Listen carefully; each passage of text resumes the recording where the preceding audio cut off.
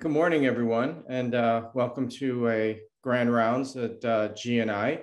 So this morning is a particularly honor for me to introduce our speaker, Dr. Aditya Pandey, who's the Julian T. Hoff Professor and Chair of Neurosurgery at the University of Michigan.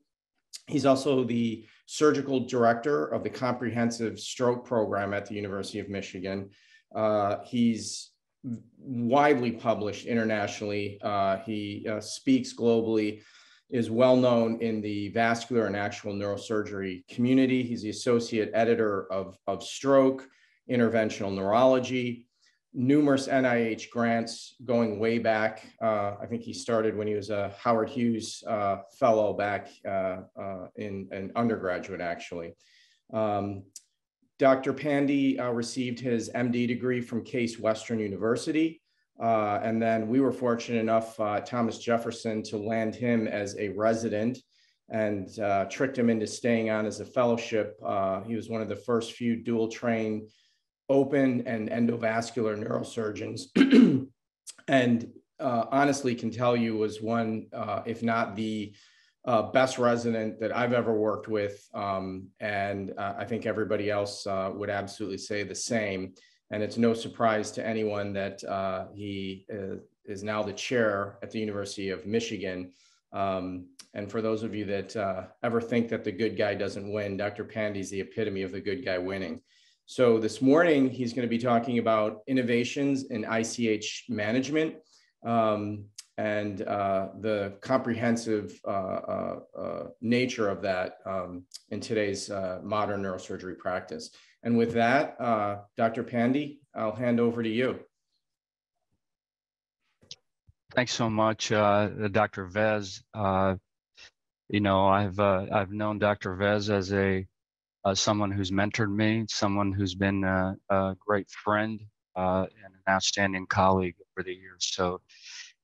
You know, every so often in this forum, I want to be able to say Dr. Vez, but it might slip out Errol once in a while. So I'm going to start putting forth my presentation here from the beginning. Please let me know what you see on the screen. Does that look okay? Yep, okay. Perfect. Great. So tremendous honor to be able to, you know, join everybody. I think all of us wish that we did this in person, but it's good to be able to be there virtually and to be able to talk about ICH management. You know, the first part of the talk is going to have the current state and some of the trials and evidence that we have in managing ICH. And I think the second part of the talk will be a little more exciting because it touches upon innovations and potentially what could happen in the next few years, both in ICH management as well as in neurosurgical procedures with hopefully some of the ultrasound-based technologies that I'll talk about. With respect to disclosures, you know, I have the privilege of working with an outstanding group of neurosurgical colleagues here at the University of Michigan. You see some of them pictured here. In terms of you know, financial interest, I have an intellectual property in the histotripsy ultrasound-based therapy within the brain arena, and that is licensed to Histosonics, a startup company. None of this is within the clinical space at this time. So, you know, the other disclosure I would tell you is I grew up in Ohio, and I grew up, you know, 30 miles from the Ohio Stadium. And for, what was it, 15 to 18 years, that's what, you know, I breathed Ohio State football. And there was such a dislike for the state up north where I reside now, you know, the state of Michigan. And I never thought I would work here. I always had immense amount of respect, you know, for the University of Michigan. But when the opportunity came, it was tremendous, and it's the culture of the place that has kept me here for over 13 years now. I would tell you it's an experiment in progress. You know, it took me a good 10 years to be able to stop the disliking of the football team here. Now I'm at a point where it's a neutral, feeling. And with that, said, congratulations to all of you who are Eagles fans. I'm an Eagles fan vicariously because I lived in Philly for 7 years. But hopefully a Super Bowl championship is on the way.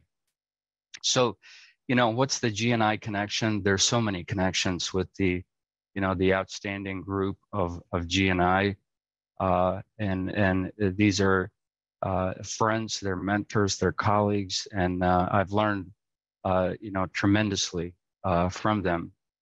So, let me just start out, and we could put a whole talk together about, the nature of GNI faculty and their national reputation and how they're innovating the field. But I wanted to be able to focus on 3 individuals that I've interacted with over years. Dr. Binning, who's, her grit and enjoyment and ability to be able to take care of patients is second to none. She's an outstanding colleague and so highly regarded in our discipline. Dr. Ken Liebman, and Dr. Liebman, I've learned a lot from him. He really, the nuances and the technical skill sets of managing complex cerebrovascular patients.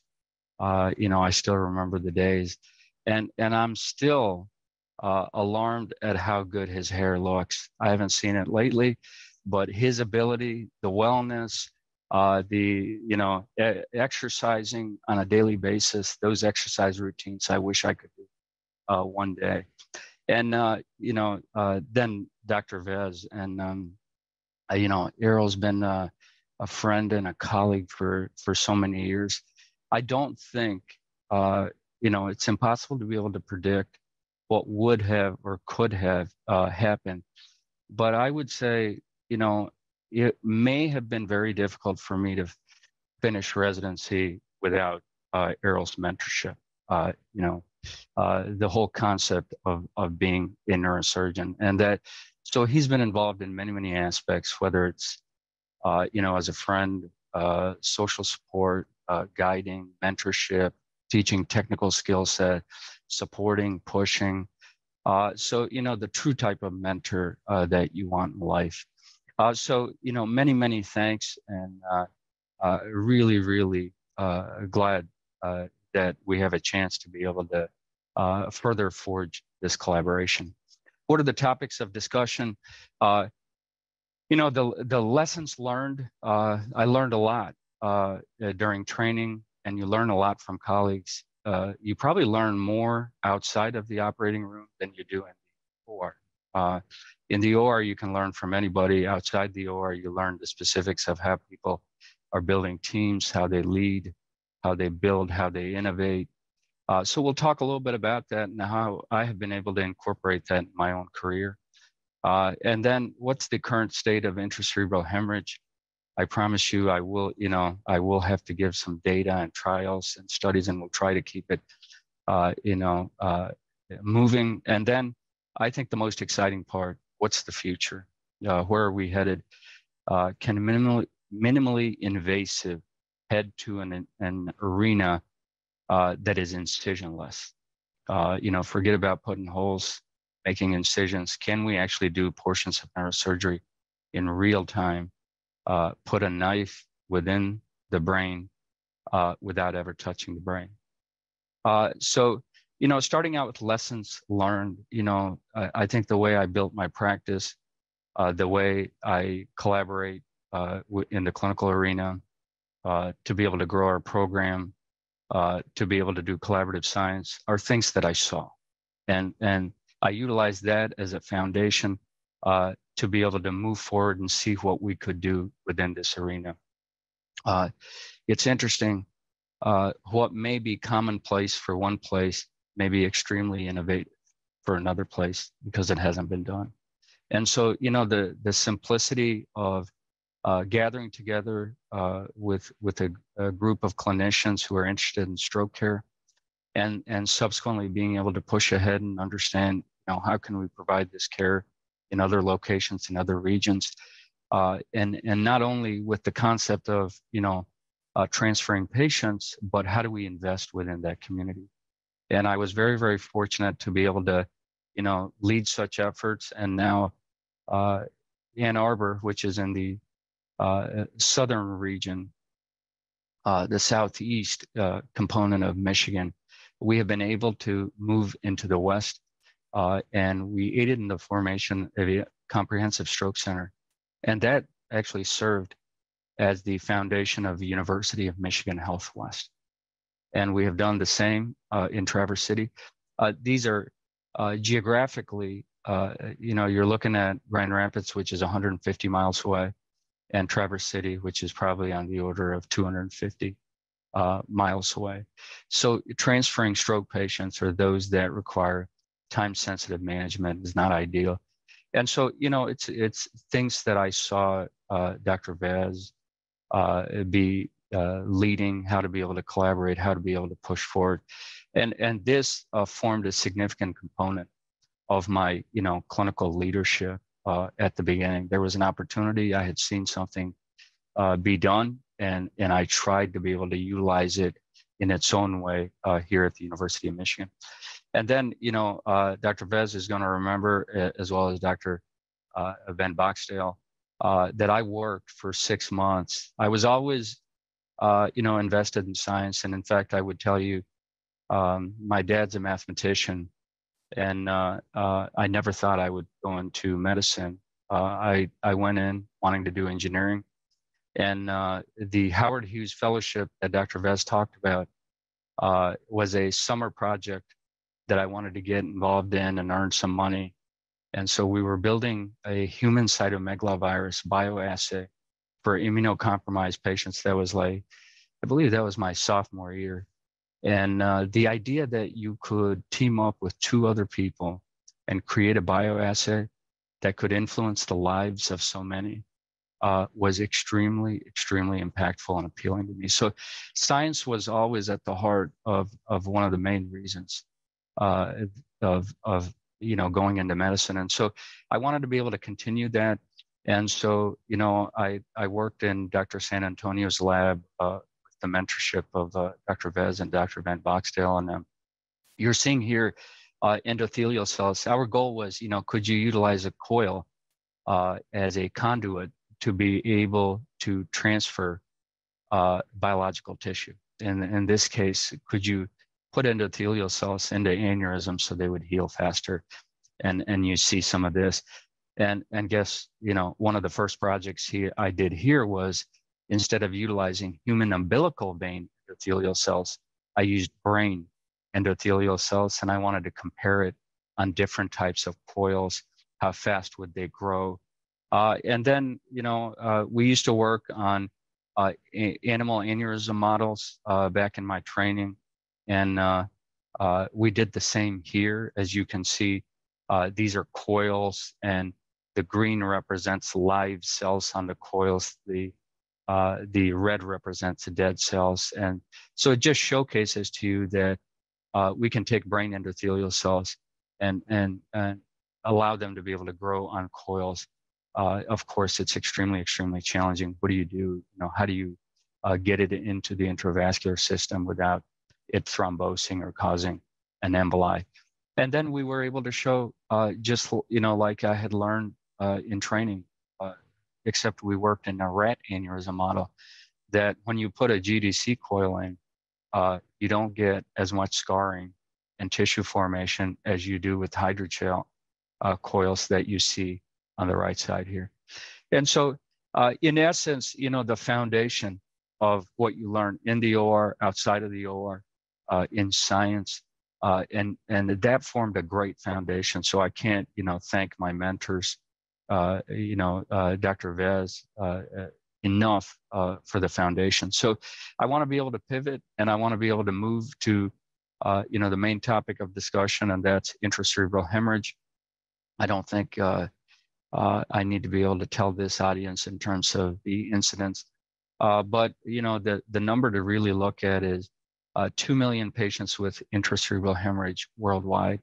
It's not a this incidence is not small as we think of it potentially sometimes compared to ischemic stroke, and it's devastating.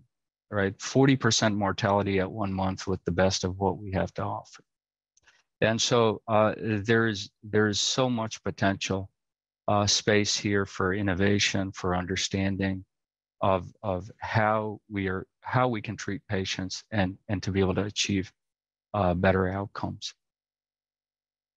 So I want to start out with a case example and see if there would be some takers of what you would think you would want to do with this young lady. This is a 34-year-old woman. This was probably 2 years into my practice. This was probably 2010, I believe. 34-year-old woman who's obtunded in the postpartum period. She's got right-sided hemiplegia. She's aphasic, and she goes from being awake to obtunded over 24 hours. Like she's starting to posture. Would anybody offer her surgical treatment for this intracerebral hemorrhage or any sort of surgical therapy? I don't know if there are any, Errol, I don't know if anybody is putting anything in the chat, or would you just medically manage this patient? There's a mix. Okay.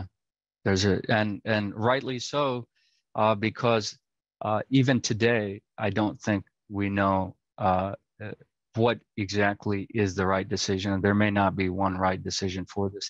And I'll tell you, I opted, I saw someone who had a great exam with that volume hemorrhage. And as the edema grew, the mass effect grew. And so I took on the notion that, guess what, at least I can take away the mass effect indirectly and see what happens. We came, this was, I would say, the decision was whether to withdraw support or to do everything humanly possible, meaning a hemicraniectomy. And at that time, I'll tell you, I don't think there was a right or a wrong decision. And so we did this, and this is what her scan years later looks. You see this MRI, you see the encephalomalacia. A lot of times you do the hemicraniectomy, and unfortunately, the vein at the edge gets compressed, and you can end up with a small venous infarct as well. So she did survive because you're looking at this image. And I'll tell you, I was shocked. I was shocked at what we got. And the reason to present this case is not to be able to, build a practice out of one example, but it's to be able to showcase that there's a lot that we don't understand. So at 2 years, she was ambulatory. She had dysarthria, but she could communicate. She was paretic on the right side, but she could walk, and she independently lives with her baby. And so, the question becomes, is there a role for surgical intervention? In primary intracranial hemorrhage, we know that we got to take out the hemorrhages when it's an AVM, when it's a cavernoma, when it's a brain aneurysm with anteroparenchymal, when it's a hemorrhagic tumor, et cetera. But primary intracranial hemorrhage, the hypertensive, that may be lobar, that may be deep basal ganglia or thalamic hemorrhages. And so the rest of the talk looks at what's the current state and where could we head. And so let me, just starting out with, there are a multitude of trials that have been done looking at how do we prevent re-expansion of hematomas. And so it is thought that 20 to 30% of the time, by the time that you see an intracerebral hemorrhage patient, their hematoma has already expanded. And the number one culprit, I would say number one, number two, are hypertension and the use of anticoagulants. And so how do you control that hypertension? And do trials showcase that aggressive control versus a less aggressive control is any better? And so you look at these three randomized control trials, INTERACT, INTERACT-2, ATTACH-2, And I think, the goals in all of this is to try to maintain systolic blood pressure less than 140 with attach being quite aggressive. And I think the take-home message is a systolic blood pressure goal of 140 to 160 leads to same clinical outcome without significant hematoma expansion and without renal dysfunction. You worry about, someone coming in at a systolic blood pressure of 220, they get down to 120, that the autoregulation system within the renal arteries may not be good enough to be able to sustain that. They end up with renal injury. So most certainly control of hypertension is important. And there's level 1 evidence to be able to support this. I think aggressive control can be maintained, but aggressive control has not necessarily shown better clinical outcome, but you do see less expansion of the hematoma. How about, we see our population is aging, and the use of oral anticoagulants is on the rise. And thus, the incidence of intracranial hemorrhage is also on the rise. And so with that, how do we reverse this? And the way to be able to reverse this is to be able to utilize either FFP or PCC and fresh frozen plasma, or to be able to take, factor 2, 7, 9, and 10 and combine them and just give that. And the main difference being, if you give FFP, you're giving a fair amount of volume to go with it, and the factors aren't as concentrated as you would in PCC. And so you can see here, and this is, this is widely known. It's a review for everybody. To be able to achieve INR less than 1.2 within 3 hours of therapy, if you give FFP, you can achieve that 9% of cases. If you give PCC, 67%. And then look at the mortality. If you can reverse anticoagulation quicker, then guess what? There's probably a lower incidence of rehemorrhage, expansion, your ability to take them to the OR quickly. And so it makes sense that the mortality would be lower as well. So the utilization of PCC as opposed to FFP in reversal of anticoagulation. Now, a lot of our patients, as we talked about, they have CAD, they have peripheral artery disease, they may have had strokes in the past, et cetera. And so a lot of our patients are on antiplatelet agents. And so should we be reversing, should we be giving individuals platelet transfusion when they come in with the ICH? And taking away the population that you have to take to the OR. In that, case, I would say, absolutely, I think we should consider giving platelet transfusion, or someone that has already shown you re-expansion of the hematoma, and they have had a history of antiplatelet use. So, but platelet transfusion in general, prophylactically for ICH patients, has actually shown that it leads to increased mortality. And so, platelet transfusion with a purpose in terms of taking a patient to the OR, or the hematoma has expanded, makes a great deal of sense. Platelet transfusion prophylactically, there's probably, while I would say there may not be harm, its ability to lead to better outcomes is in question. And then, what do we do with our patient population that needs to be anticoagulated? So they have atrial fibrillation, and they suffered a primary ICH. What do you do with that population? And then even more complicating for the need of anticoagulation are those with mechanical heart valves. And again, there's no right answer here. These are a series of studies put together to be able to show a signal, and the signal is that probably waiting at least 2 weeks without anticoagulation is important if you're going to put a patient back on anticoagulation. In the context of AFib, that's currently being studied, and we should have a better understanding of that in the years to come. But when it comes to mechanical heart valves, I think waiting at least 2 weeks, the best studies show us that re-anticoagulating within 2 weeks leads to a high incidence of rehemorrhage.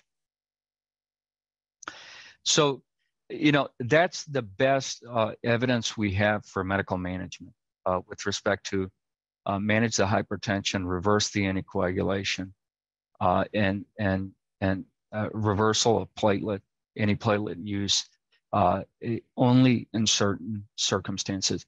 How about the surgical treatment? And the surgical treatment, I would tell you, just like with any trial in any discipline, including our thrombectomy trials, each trial gets you a better understanding of the population that should be included in the next trial. And a lot of times it doesn't necessarily show you the primary outcome difference that you're looking for, but you learn a lot and be able to guide that the next trial should include the following patient population rather than the entirety of everyone who has ICH. And I think that's the story with the Stitch trials. As you can see here, and I think most are aware, Stitch, it did not show improvement in good outcome of surgery versus medical management. We'll talk about then a Stitch 2 trial was done with the thought that if the hemorrhage is closer to the cortex, if it's done sooner, that it could lead to better outcomes. And every study has its own set of problems. There are a large patient population that moved from the medical arm to the surgical arm. And so if you do an intend to treat analysis, you got a quarter of medical arm patients who actually got surgery, but they're being treated within their statistics are being treated as though they are within the medical arm. Plus, if you look here, ICH volume of 10 cc's, I don't know if I would want to take that out. So again, this showed that there could be benefit for larger hematomas if you're able to get to them sooner. And here are the results for medical and surgical. But once again, I think we learned a lot about what should be done in the next trial rather than showcasing an improvement. And so, the question becomes, do we need to be able to change the paradigm of how we manage ICH? We think of medical management, of how to stabilize the patient. We think about surgical management, how to be able to evacuate the hematoma. And this case right here, to me, showcases that there may be a third aspect that needs to be involved. So take a look at this hematoma here, a larger hematoma. Even when you get the hematoma out at day 7, look at the degree of edema, right? This is a primary ICH. This is not a tumor. Look at the degree of edema. So, we can remove the hematoma, but are there a subset of patients where a biological process is already in effect? And if you remove the hematoma, you can remove the mass effect, but you're not going to necessarily affect the secondary injuries which are already taking place, and that domino effect has already been initiated. And so the question becomes, how can we utilize our surgical tools, our craniotomy, smaller craniotomy, borehole? How can we become as minimally invasive as possible to be able to evacuate hematomas with minimal manipulation of the brain? And I think there are more and more trials that are being done at this point. And I'll show you, do you want to use an endoscope? What do you want to use to be able to evacuate these hematomas? And then why so much edema even after you evacuate? And how do you fix that? I don't think doing a hemicraniectomy is the way. Can we figure out, why the edema happens and maybe give a medical therapy? Can we think about ICH like we think about a tumor? We evacuate, we take as much out as we can, and then patients get chemotherapeutics, they get radiation, they get adjuvant type therapies. So, our Crosby Lab Center, which is the research arm of our department, led by Gohashi up at the top and Richard Keep at the bottom, have spent about 20 years trying to understand how does intracerebral hemorrhage in the brain lead to neuronal injury, edema, and hydrocephalus formation? And as you can see, one of the earlier studies, this is a swine intracranial hemorrhage. And you can see if you don't evacuate a hematoma, you lead to significant edema. If you evacuate it, that degree of edema goes down. And this is not, edema that would be indirect measure of brain compression or shift associated with just presence of the mass effect. And so what's the culprit? And so if you look at swine ICH models, look at this swine intracerebral hemorrhage. And if you were to quantify the amount of iron that's being leached out of the hematoma and penetrating the brain, we're not even looking at the hematoma cavity where you'd expect tons of iron as the RBCs are lysing. But in the perihematoma region here, you see the amount of hemosiderin deposition, right? And then even if you were to step out, 1 centimeter, 2 centimeters away from where the hematoma is, you see the hemosiderin deposits. And so all this iron that's being deposited in the brain after someone has a hemorrhage, what are the consequences of that? And over years and years, what they have been able to showcase is iron leads to extensive neurotoxicity, leads to neuronal death, leads to the prevention of healing, and is a culprit in hydrocephalus formation once it gets within the CSF space. And how, does that mean that if you chelate the iron somehow, if you could just give a medication that would bind the iron and neutralize it, that you could make things better? And in animal models, that's absolutely true. What we have been able to show through Gohashi and Richard Keep's work is that if you take swine, here's a swine at the bottom here, picture C. You see the ICH here, and you see the perihematoma damage that's taking place. And if you give deferoxamine, look at the right-sided images, it's a clean hematoma cavity. And the perihematoma damage is almost all gone. And so this is, you can think of in one way as a chemotherapeutic for intracerebral hemorrhage to prevent secondary injuries. Now, is it as simple as saying, let's give all ICH patients deferoxamine and we're going to get better outcomes? I wish that were the case. Here's the first deferoxamine in intracerebral hemorrhage trial that was done out of the MGH group and supported by Gohashi in our labs here, showcased that if you give deferoxamine, and this dosing was understood through the swine studies, if you give deferoxamine for 3 days with ICH to see if you can neutralize the iron, the modified Rankin score between control and deferoxamine is no difference.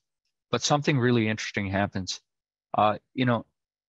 We all know that ICH and subarachnoid hemorrhage patients, hemorrhagic stroke, they take longer to recuperate. And so determining their outcome at 3 months and saying that's end all and end all with respect to recovery may not be accurate. They also looked at MRS at 180 days. This is MRS 0 to 2. And they saw a significant difference. This was a phase 2 trial, though, and it was not meant to be able to necessarily show a significant difference with power. But it's a signal. It's a signal that at 180 days, if you give deferoxamine, there's a higher probability of better outcomes. It needs to be studied more. And in fact, we are running a pilot study of deferoxamine in subarachnoid, where, with a hematoma, you can think about taking out the hematoma. With subarachnoid hemorrhage, the iron and the RBCs have been distributed throughout the CSF. And so we're trying to understand if deferoxamine in that population could reduce hydrocephalus injury and vasospasm. So we have, the chemotherapeutic, the chemo agent that could prevent those secondary injuries. How do we build upon that and develop the most minimally invasive technique to be able to remove hematomas? And you see all the different techniques that are utilized. You got the NICO system, you have different, retractors, tubes that you can put in. You can use endoscopic technique, the Apollo system that exists. All of these utilize, at the end of the day, mechanical force to be able to disperse, and they make a small bore hole within the brain to be able to reach the clot. And the question becomes, is there anything more minimally invasive than this? And I would say probably the most minimally invasive technique, if a patient can tolerate, is the MISTI to date, where you basically put a ventriculostomy catheter in the long axis of the clot, and you put TPA. Never would I have thought that I would be, putting TPA, tissue plasminogen activator, something utilized for ischemic stroke, inside a clot. But guess what? It lyses the clot, and it allows for evacuation of the clot. And as you can see here, we participated in the MISTI-3 trial. Here's a left frontoparietal type intracranial hemorrhage, and we placed a ventriculostomy catheter, and within a few days, the hematoma is gone with placement of a ventric and institution of TPA. Now you could, this technique has its own set of flaws. The technique takes a long time. You institute 1 milligram of TPA every 8 hours, and then you got to get CAT scans. You can't initiate the therapy unless the hematoma is stable, right? So you can't do this for every patient. It's not ideal. Most of us want to be able to evacuate the hematoma so we don't, initiate that process of secondary injuries and iron leaching out as the RBCs are lysing. But this MISTI trial was able to show in a sub-analysis that if you remove greater than 75% of the clot, you had better clinical outcomes. So now you're starting to see this signal of better patient selection and signals towards better patient outcomes if we can do this in minimally invasive ways. And so, what I would propose, and what we would love to be able to do, and the number of patients needed, and the cost is substantial, but for us all to have a conversation about that ICH management involves not only ICH evacuation with the most minimally invasive therapies, but also the defroxamine to be able to neutralize the iron neurotoxicity. And so over the last 10 years, I have been working on the possibility of, is it possible to be able to do ICH evacuation in real time with it just being able to liquefy the clot without ever making an incision. And all you got to do is put in a ventric and allow gravity to drain the clot. And that be done in maybe 20, 30, 40 minutes, and that anybody could do it. And so you see the limitations of current techniques. The MISTI utilizes thrombolytics, mechanical evacuation. Guess what? If you're going to utilize endoscopic, it's still mechanical force. You're pulling, you're prodding, and that's a technical skill set that maybe not everybody has. So there is a need for a very basic, non-invasive, minimally invasive technique. And so how would this technique work? Take, for example, we would have some mechanism of lysing the clot without ever making an incision. And then you would utilize image guidance to put a ventric and just drain it out. And then I'll showcase to you that this concept could be utilized for brain tumors. It could be utilized for many diseases with this type of technology. And so I opened up the a homepage for engineering and biomedical engineering, and I was looking through what people were doing. I came upon Charles Kane, and Charles Kane and Jen Zhu, who was a graduate student in his laboratory, they had discovered that if you fire microsecond pulses of ultrasound, and if you could get those micropulses to be able to be additive, that is, they come together at the same time at a focal point, and you can reach a sound wave whose amplitude is greater than 26 megapascals. Right at that meeting point, a 2 millimeter bubble cloud appears. And that 2 millimeter bubble cloud, as it expands and collapses, it liquefies the 2 millimeters of tissue. So think of it volumetrically as a 2 millimeter knife that can be applied anywhere without ever touching anything. And it can only appear if the threshold is reached, meaning there's no injury anywhere in between. You only get this knife if the 26 megapascals is reached. And so these are some histological samples that showcase to you, here's that 2 millimeter of injury in an in vivo mouse brain. You see the surrounding tissue looks okay, and that you're able to do this without ever making an incision, without ever drilling a hole in the skull. And so how does this look? A great deal, of tribute to Jen Zhu and Jonathan Sukovich, as we have been working on this as to how we develop this for the brain. So I'll show you here, but you're gonna have a transducer to be able to reach that 26 megapascal threshold. You don't need one ultrasound probe. You need more than 300 probes aligned in a hemisphere that as the sound waves come, they're going to reach a certain focal distance. And the moment they reach that, they're going to form the 2 millimeter bubble cloud.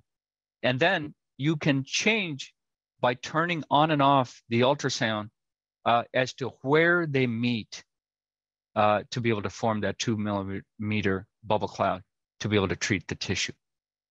And so how's this look? This is the is the first, the world's first histotripsy array. You'll see more than 300 ultrasound elements that are present. Each of these numbers these are ultrasound elements. They have emission and receive capability. So you can send off all the engineering behind this is a tribute to our engineers, but you can send off microsecond pulses of ultrasound waves from each, and at the focal distance of this hemisphere, right? They're going to meet, they're going to reach. This is non-radiation, it's non-thermal. The MR-guided focused ultrasound for essential tremor relies on thermal energy. This is incisionless, and it's a true surgical ablation. You are making a cut. It's your knife and sucker trying to homogenize, tissue. So this array diameter is about 30 cms, the focal distance where they all meet 15. And as you can imagine, you could turn on and off the ultrasound probes at different times so they meet at different locations. And so without ever moving this, you can steer the focal point by 5 centimeters in multiple directions. What does this allow you to do? You can treat large lesions, superficial, deep, anterior, posterior. So what does this look like? I hope this is gonna play. So what you'll see here, and we'll play this a couple times, is initially what you're seeing is ultrasound waves coming, and they're all going to meet at a focal distance, and out of it erupts a bubble cloud. This is a high-speed camera. The bubble cloud is being formed in a water tank, and as they come together, that bubble cloud is your knife. And it only appears if we can reach the threshold, and it only appears in that 2 millimeter region. And so the first thing that we wanted to be able to showcase was, can we lyse clot transcranially? And so if you look at this histotripsy array, this is our array. Here's the human skull, and here's clot inside this encasing. Here's an MRI. So we can liquefy without ever touching this clot, without ever putting anything inside it, drilling a hole. We can liquefy 40 milliliters of clot in 30 minutes. And then you can put a needle and actually just allow it to drain. And so the next phase of studies was, is this safe? You know, can you do this? Or are we causing extensive and, you know, injury that we're not recognizing? And so we wanted to take this into the swine. And so we had control swine where we would form the ICH. Those swine that we would form the ICH and treat it with histotripsy. Histotripsy is the name of this technology. And then those that I would treat the clot and see if I could drain it. And so on day one, we would do a craniotomy on the swine skull. You may ask, well, why are you doing a craniotomy? The swine skull is too thick and it's flat. The human skull is perfect because of its contour for this type of technology. Plus, we wanted to be able to see with the ultrasound in real time what kind of lesion we were making, what kind of injury we were causing. So you form the clot, you allow the animals to recuperate, then you treat with histotripsy and survive them for a week when you do MRI and do histological analysis post-euthanasia. And so here's the ultrasound images. Here's swine brain, untreated clot. Here's our ability to liquefy the clot, the center of the clot, leaving the periphery intact, right? You would think in a patient, that's where the bleeding point is. And here we can put a needle, right? Up to this point, there's no penetration of the brain. This is all done in a incisionless manner. Now you can put a needle and suck out the clot that you have liquefied. And here's what it looks like. And so here's the, sorry about the movement, here's the ICH. And within the ICH, you're gonna see the flash of the bubble cloud. That flash is that 2 millimeter, 2.5 millimeter bubble cloud liquefying, homogenizing the tissue. And so what does this look like? If you do acute studies, here's the swine ICH, here's the histology showing you the solid clot. Once we liquefy it with our histotripsy, you can see the liquefaction of the clot, and you can see histologically the part of the clot that has been left alone. And you can see the same thing on MRI here. Take a look, control animals. These are swine where we formed the ICH, didn't do anything to it. The middle row here is formed the ICH and treated it. And the bottom row is treated it and drained it. And you can see how you can treat this clot and drain it in a swine model, not causing, you look at all these flare signal and T2, you're not seeing it. So it appears to be safe. And here is histology to be able to showcase to you the control. This is the solid clot, the ability to liquefy it, and the ability to drain it. Now remember, these are swine animals. These are not large clots, but we are showcasing safety and volumetrically the idea that you can liquefy and remove this clot. As you can imagine, this technology is not necessarily just for ICH. All of our work initially started in ICH, but we have moved forward now. And I'm going to showcase to you here that this is a human cadaveric brain. We haven't made a single incision, a single hole in the skull. Here's a septostomy that you see here, where we can guide the bubble cloud and make a hole in the septum pellucidum without ever touching the brain. You see this this thalamic lesion. We have created a square lesion within the thalamus. And so, what could be done? You could do endoscopic third ventriculostomy with this without, instead of putting a probe, drilling a burr putting a catheter, ballooning, cutting, etc. You define the area that you want a 2 millimeter, 3 millimeter, 5 millimeter hole and proceed. You could do a septostomy. You could potentially do a corpus callosotomy. You could, a pituitary tumor could potentially be removed. We have moved on and we are testing it now for ablating glioma tissue in mice. And you can see here our initial studies show that you can kill the tissue and open the local blood-brain barrier. And so we're doing combination studies to really understand, could this be utilized for brain tumors? We're testing it for, let's say you have a large skull-base meningioma that's hard, fibrous.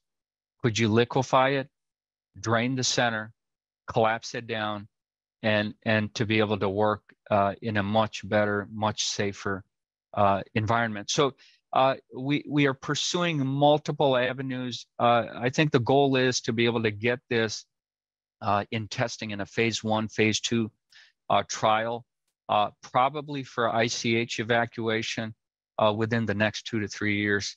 At this point, the majority of the work is being done in terms of how do you operationalize this? How do you make it easy? Can you do this in the neuro ICU? This histotripsy array, think of it as a small CT scan that's portable, can be moved.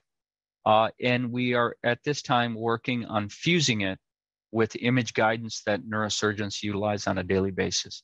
So you can guide and draw the volume that you want liquefied and then proceed and liquefy it and then utilize the same stealth to be able to drain that tissue, whether it's ICH tissue that's been liquefied or brain tumor or whatever it may be. So, none of this work would be possible without tremendous effort from so many people. And I can't thank these team members enough.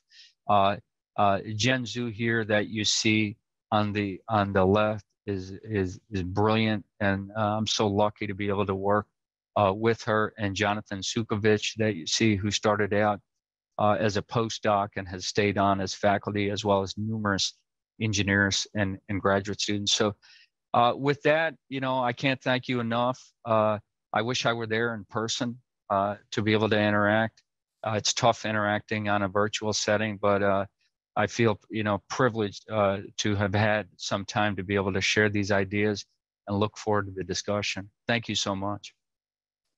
Aditya, that was fantastic. Really blown away, actually. This is so incredible what you've brought this to.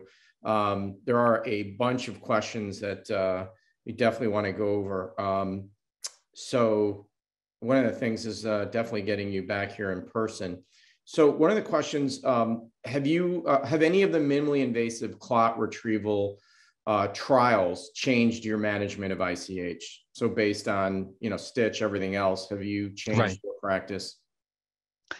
I would say, even though Misty didn't meet the primary endpoint, the sub-analysis showed some benefit, so I don't do Misty. There are people out there who actually will do Misty technique. I wouldn't say it has.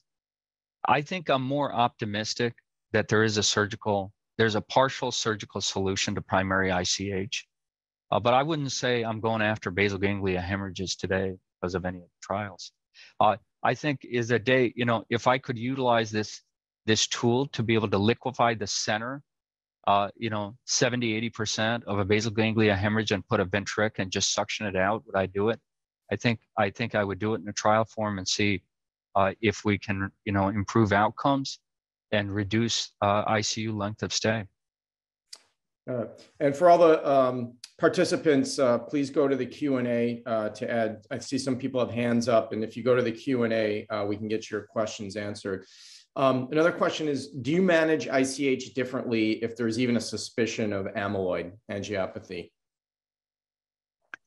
Yeah, I mean, I think I would be more reluctant to be able to evacuate the hematoma. I think the recurrence of those ICHs is so high. But at the same time, you know, I think context matters. If you have a patient who's neurologically, who has done well, it's a, you know, majority of that amyloid hemorrhage is within one space rather than over, you know, multitude of gyri. If you have, and it's causing a mass effect, I would go after it. Got it. Okay. Another question is, so what is the, what are the roadblocks right now, or I guess I think a better thing is delay into getting into first in man, given, first of all, your preclinical data is pretty great. The fact that histotrypsy has been used in other things within the human body. What are the biggest hurdles right now to getting this first in human? Yeah, that's a great question. I think, so histotrypsy, you know, the technology has been utilized within liver cancer, right? And they just finished up their analysis, and I believe they have submitted, you know, the same, our IP is licensed to the same, you know, company that, you know, put forth that trial with multiple centers. So that is submitted to the FDA. I think the toughest challenge, and which has taken us years and years, right? In the abdomen, you can utilize ultrasound to guide where your therapy is. With the brain, with that skull, it just makes it so challenging. Number one, 70 to 80% of your energy is dissipated in the skull. And so that's why you need, you know, over 300 elements to get enough energy to form the bubble clot. Second is the skull prevents us from visualizing the underlying tissues with just ultrasound. So now we have to marry and fuse this technology to image guidance. And the third I would say is we're still, so, you know, one of the videos that I showed, you saw the sound waves coming, and you saw the bubble cloud forming, and the bubble cloud actually, you know, as it collapses and expands, it sends off shock waves. And these ultrasound probes actually have receiver capability.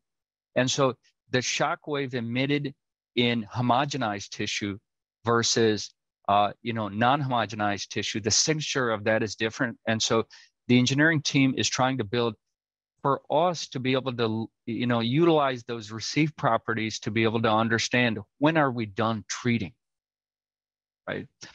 Not only that, we're studying, so you could utilize, let's say you misfire this and you hit the middle cerebral artery, or you hit a cranial nerve. What we're finding is that you can be, you need so many pulses, so many bubble clouds to form at one time to be able to homogenize tissue. And you can, by setting the, how many pulses are going to be given out, you can create tissue selection. So all those studies are being done. And you know, how do you get the patient into this? It does require, you know, you got to have water around the skull, you know, for this to work effectively. So I think you're looking at about 2 to 3 years. We're looking at 2 to 3 years. Got it. And I'm going to go, because there's a lot of questions here that I want to get answered. So what do you, and I think this probably be hard to answer, but at this point, what do you guys estimate, or maybe Medtronic estimate, the cost of this array would be? I think it would probably, tough question to answer. I don't even know if I should, you know, venture because it's like, hey, you said this, why are you charging twice as much? You know, I think it's probably, you're looking at it's got to be, I'm guessing probably $1 to $2 million. For the actual, okay, got it. Yeah. For the device. Now, the goal would be that you're getting, that the device would lead, ICH is not, it would be like septostomy, ETV. one device with multi-purpose. Right, right. And then here's kind of a dual. When do you feel comfortable starting DOACs after or antiplatelets after ICH?